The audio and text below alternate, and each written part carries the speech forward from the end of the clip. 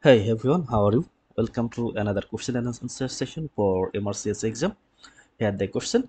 A 22 years old man sustains a blow to the side of the head with a baseball bat during a fight. He is initially conscious, however, he subsequently lost consciousness and then dies. Post-mortem examination shows an extradural hematoma. The most likely culprit vessel is a branch of which of the following?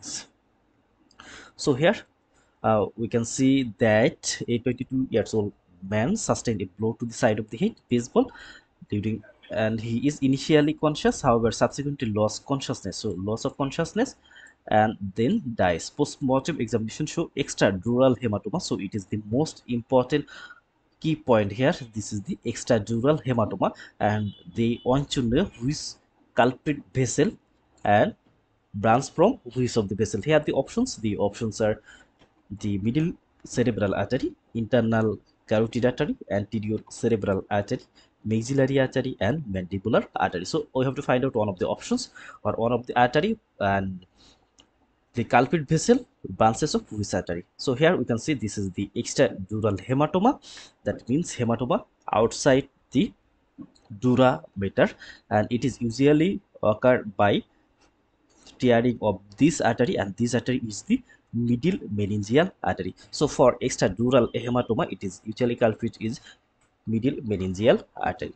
In the second picture, we can see this is the middle meningeal artery, and this middle meningeal artery, due to hitch in this area, this is the pterion area. Pterion is the junctional point of the four bones, and this pterion area, we can see this is a long artery. It is anterior branch and posterior branch. So middle meningeal artery, it has anterior branch and posterior branch. In the second picture also we can see this is the middle meningeal artery, and it has anterior branch and posterior branch. So hit in the pterion area, which is the meeting point of the four bones, which is frontal, parietal, temporal, and sphenoidal bone.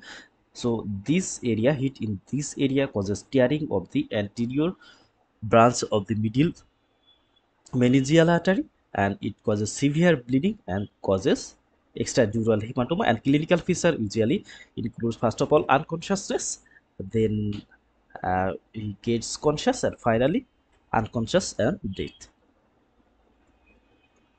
And we can see this middle meningeal artery, if we go back, we can see it arises from this artery, and this artery is the maxillary artery. So the middle meningeal artery is a branch from the maxillary artery. Maxillary artery is a terminal branch of the external carotid artery.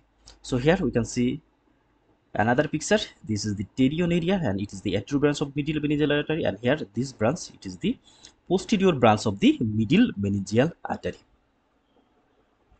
And we can see this middle meningeal artery, it enters the skull base through the foramen spinosum, and is a branch. Here this artery, this is the maxillary artery. So middle meningeal artery is a branch of the maxillary artery. So our final answer is the maxillary artery, because the maxillary artery, it provides middle meningeal artery, and when rupture of the middle meningeal artery, it causes extradural hematoma. In here, conscious, unconscious, this two stages present.